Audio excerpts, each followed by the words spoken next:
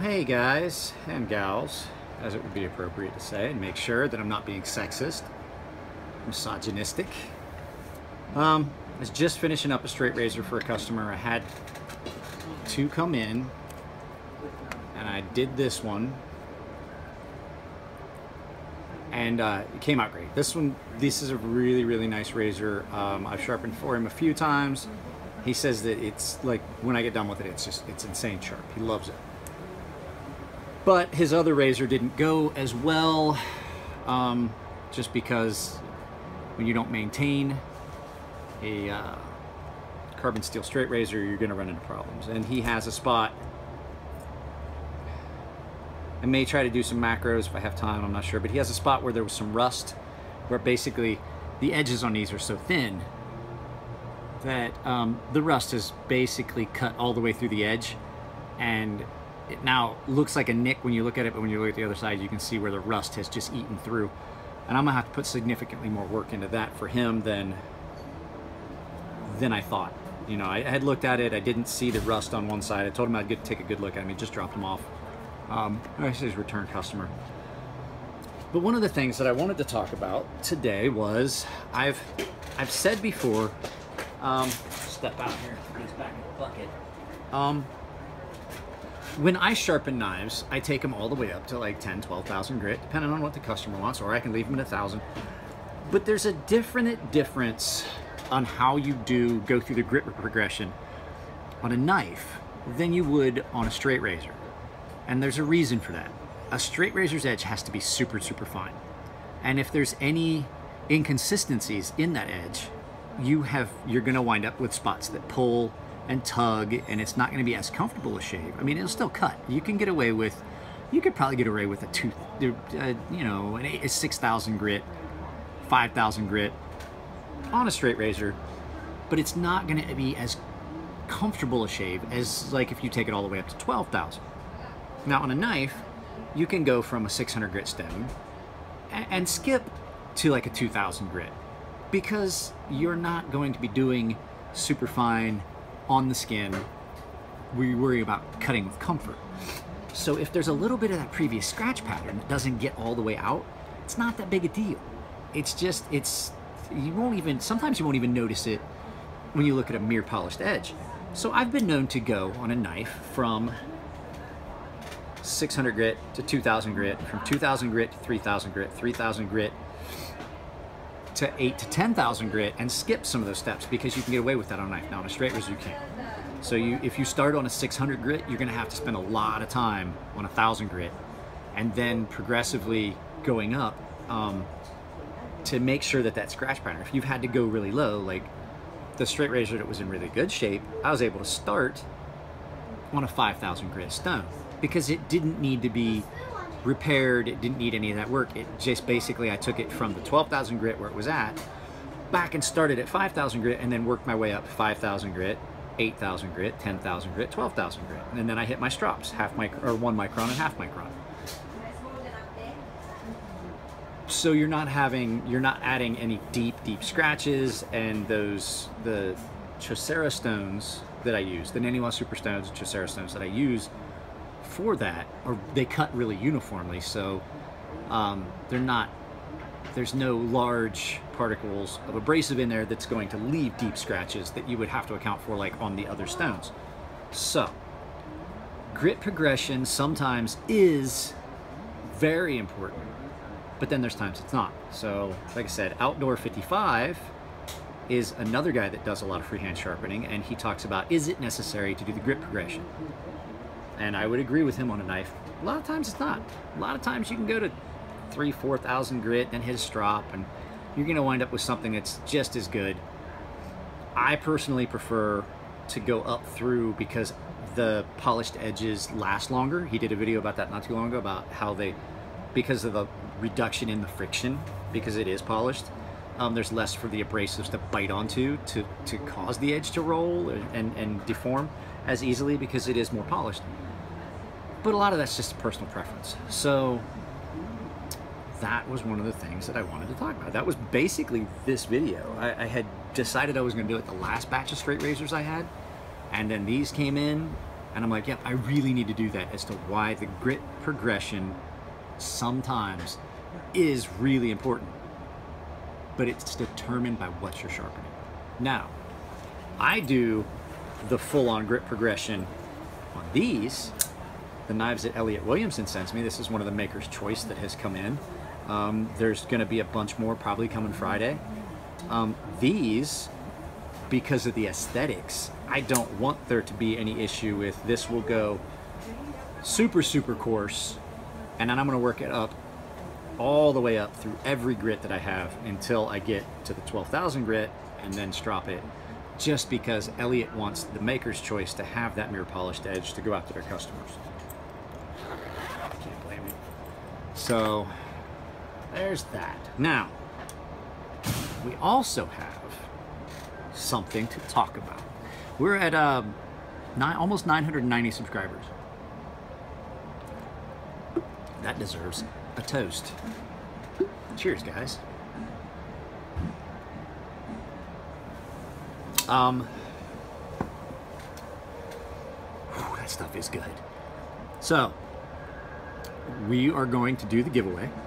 It's going to be, once we hit 1,000, I'm going to post a video. It's going to be a quick 3-minute video basically telling everyone, you got to keep your eyes open for it, that I'm going to do the giveaway. The giveaway will be done, everybody gets a chance to ask a question, question and answer thing. Please stick to the one question. I don't want to have to go through all the comments and see who doubled up, but everybody that writes a comment goes in a notebook, they get assigned a number, and I think I think I'm going to do 3 or 5 days, I'm not sure which. 3 or 5 days later, I'm going to go through and I'm going to count up all of the question and answer, figure out how many numbers there are, assign everybody a number, and then I'm going to use a random number generator, and we're going to give that tough away, that Boker tough. Don't get me wrong, it's not a bad, it's actually a really nice knife. I'm just probably never going to carry it because it's not something that I could comfortably carry in my day-to-day. I carry a pocket knife. And I went to some sketchy neighborhoods today, so this happened to be what was in my pocket today because I like this. So we're going to do that, and then I'm going to do I'm going to offer either this or the Endura up for sale, because I right now get enough on my Patreon that I can spend more now. So what the plan is on the Patreon, I get $76 a month right now-ish on Patreon. I'm gonna buy something cheap, which I did. I'm gonna buy this. I bought this. This was right about $75. And then when I sell either this or the Endura for about 60 bucks, I will add that money into the next month's $76, and I'm gonna keep a tally of how much I have to spend, and we will get things on the channel, and then I'm gonna turn them around and sell them at a reduced, a little bit less because they have been carried. And I'm gonna offer it to you guys first, and if no one on the channel bites, then I will do it on Instagram. And if you guys don't follow my Instagram, you should. I do live feeds. I just got done doing one. I was actually sharpening the one straight razor when I did it, and I was talking to them about grit progression, and Nathan at Rat Bastard Knives asked me about the tape on the spine, which is something that, we have discussed it on the channel at length, not to nauseam, about the fact why I don't do it, but apparently he'd never seen it. And so I explained about the edge geometry piece and things like that. So it's nice to transition from here. I do live feeds on Instagram. I'm probably going to do a live feed on here. I may do the live feed for the giveaway. That might be what I do. The giveaway might be a live feed. I'm not sure yet. But yeah, I had kind of a long day. Elliot came and picked up his dog this afternoon. He stopped by the house with his girlfriend, and they picked up the dog. They picked up Bobby, and so I had a conference call that I had to dial into then, and then I had a little bit of paperwork that I do. So it's almost 7 o'clock. It's right around 6:40-ish. And I'm just getting around to doing this video. I am getting more busy with the Aflac insurance thing, which is a good thing, but the thing that bothers me about that is it's interfering with this, and I don't really want to interfere with this. I would love to be able to do this and the knife sharpening, and I could do both together. And I mean, if I could do that full-time, we'd have a lot more than 221 videos on this channel. But like I said, almost 1,000. I appreciate all you guys' comments about my daughter's skating. She is amazing, and they are back, and it was great to get to spend some time with them. I took 2 days off last week, so I took Thursday, Friday off, and then I worked for a couple hours on Friday, but I took Thursday, Friday off, and was home Saturday and Sunday. Today was her first day back to school, so I picked her up after school today because I needed to be at the office for a meeting this morning, so I didn't get to take her. But no, that's pretty much it. You guys are great. I reached out to Matt Carricker, I think that's Matt Carricker on Demolition Ranch, and told him that, you know, I would love to try and either I'll drive out there on a weekend or something and see if we can do a collaboration video. Outdoor 55 and I have talked about it. We were talking about he did some obscure sharpening videos. I'm going to duplicate those, and we're gonna kind of tag each other in them. I'm gonna go back. So he did one on sharpening on the bottom of a coffee cup.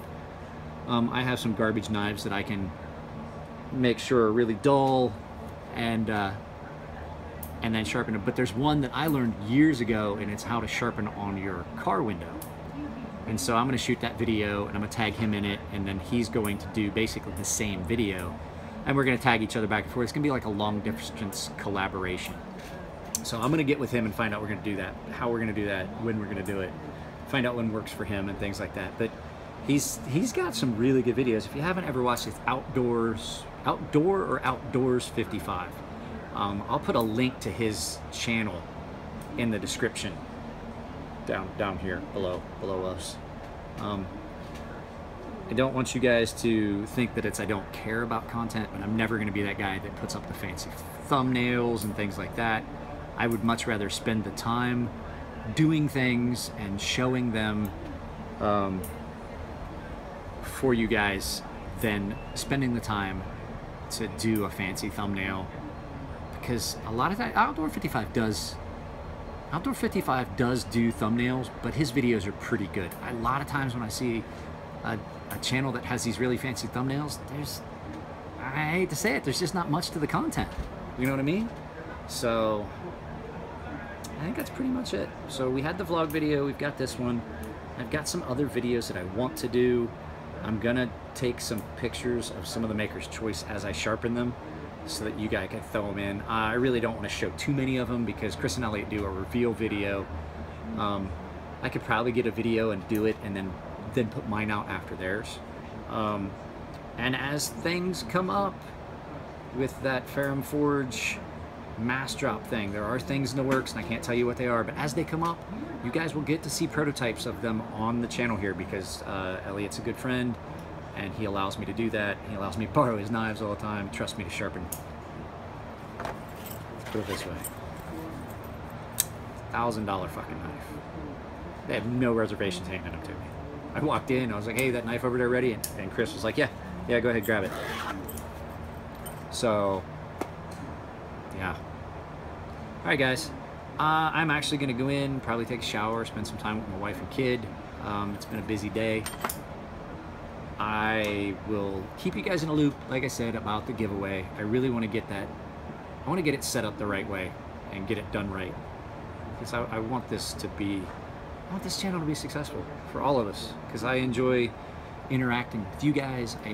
I mean, even the goofy, stupid troll comments, I get a kick out of when I laugh at them, and then I respond and then I block them, because I really don't want you guys to have to deal with the stupidity that does come out of this sometimes. So I had a guy actually message me on Facebook. He wouldn't even put his comments in the comment section. He had to send it to me personally. And he said, oh, you're fucking retarded, and if you think that it makes sense to pay someone less because they don't work as well, then that's retarded and that's dumb. And I was like, so I asked the guy, I was like, do you own a company? Because that'd be great. Because I mean, if you're willing to pay me $20 to do a half-ass job while the other guy over here busts his ass and I can just rest and not really do much, yeah, I'll come work for you all day. So I didn't get a response back from that. So, you know, that was my rant about US manufacturing. But, all right, guys, not a lot to this video. I may do a video of me actually fixing this razor, but you know, you guys have seen me sharpen razors before. The kitchen knives, the kitchen knives from the British company. I talked with Matt in England and I told him that, I asked him, you know, hey, are we still doing this? I hadn't heard anything for a while. Apparently they've been really busy. I've seen advertisements for their knives on several other websites. And so that you guys know, this is not going to be so much a review. I'm basically going to do a video for them. They are going to give me commission on sales. Let me rephrase that. I will give it a glowing review if it's a good knife, but I am going to do a shave video that they're going to use as a commercial because they found me via seeing me shave with a knife. So that's been the deal. They've already talked to me, so I don't want you guys to be surprised. I want to keep it transparent. They are sending me the knives. They are offering me a chance to get commission on sales through a link, and they are going to put my video on their website, and it will help the channel, and it should get me a lot more views. But I just, like I said, want to be transparent about that. That's something that's happening. I would never do a review on something that I was getting paid to review if I didn't tell you. You would definitely know if I'm getting paid to do a review. Everything that I've done so far, all of it is unsolicited, unsponsored. It's just been things that I've been lucky enough to have come in. So, all right, guys, that's pretty much it. Just wanted to get a Monday video out. I'll try to do at least 3 videos this week. I can't promise anything, but I'll try. So it's pretty busy right now. It's the end of the quarter for Aflac, so we're pretty busy. Might do a different lubricants for different knives video and things like that. So, all right, guys, I get on here and then I just rant and I ramble and I fly and next thing I know, I've got a 20-minute video. So, yeah. So you guys, my birthday's coming up. Cheers to that. And I will see you guys later, and I'll talk to you next time.